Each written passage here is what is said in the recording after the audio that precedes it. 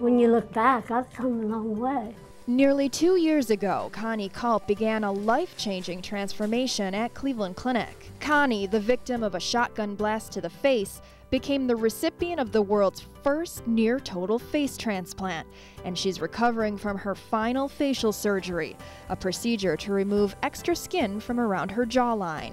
As we planned, we have removed this extra skin, and essentially she received a facelift, which really changed this kind of extra skin look into a normal-looking face. Over the past several months, Connie has regained sensation in her face as her facial nerves continue to regenerate. She can now smile, speak more clearly, and express emotion through facial expression. I think she really is doing very well and have recovered her facial nerve function and also sensory nerve function, so she can feel very well when her grandson is kissing her in the cheek. But it feels great to go out and not having people gawk at me because I look strange.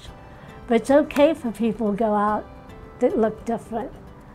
Don't let nobody bring you down because you don't look the same as somebody else. Thank you and see you, okay? Bye-bye. For Cleveland Clinic News Service, I'm Erica Foreman.